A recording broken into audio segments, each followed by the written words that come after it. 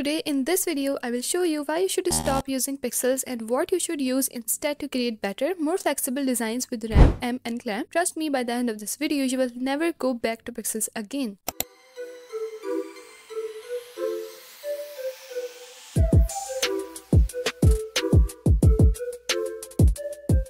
Pixels are absolute units. They don't scale with the user's settings or screen size. This causes three big problems. Number one, accessibility issues. Some users increase their browser's font size for better readability, but if your site is using pixel, it won't scale properly. Number two, bad responsiveness. If you use fixed pixel values for margins, paddings, and font sizes, your design might look great on one screen but completely break on another. Number three is harder maintenance. Imagine updating a website and realizing you need to change dozens of pixel values just to make things look right. So what should you use instead? Let's talk about better alternatives. Let's start with the best unit for font sizes, RAM. Unlike pixels, which are fixed and don't scale with user settings, RAM is relative to the root font size. By default, 1 RAM equals 16 pixels, but the best part is that it adjusts based on the user's browser settings. For example, if someone increases their default font size for better readability, a website using RAM will scale properly, making it more accessible. Now, if a user changes their browser's default font size, all the text sizes will adjust automatically, ensuring a better user experience. This is why RAM is the best choice for font sizes. It keeps your design consistent, scalable, and accessible across all devices. While RAM is based on the root font size, M is relative to the font size of its parent element. This makes M incredibly useful for scaling components because when the parent element's font size changes, all child elements using M will adjust automatically. For example, let's say we have a button inside a container. Instead of setting fixed pixel values, we can use M to make sure the button scales proportionally. Here, if we change container's font size to 20 pixel, the button text and padding will scale accordingly, keeping everything proportional without needing to manually adjust multiple values. M is great for buttons, inputs, and containers because it ensures that all elements inside a component scale together. Instead of manually adjusting every font size or padding, you can simply change the button elements for font size and everything inside will adjust automatically. One of the best ways to make truly responsive designs without media queries is by using clamp. This powerful CSS function lets you set a minimum, preferred, and maximum value so elements automatically adjust based on the screen size. For example, let's say you want a heading to scale smoothly without getting too small on mobile or too large on big screens. Instead of writing multiple media queries, you can use clamp. The first value, 1.5 RAM, sets the minimum size, ensuring that the text never shrinks smaller than this. The second value, 4 viewport width, acts as the preferred size, meaning the text will scale dynamically based on the viewport width. Finally, 3 RAM sets the maximum size, preventing the text from growing too large on bigger screens. This way, your text remains perfectly responsive, adjusting smoothly without needing multiple media queries.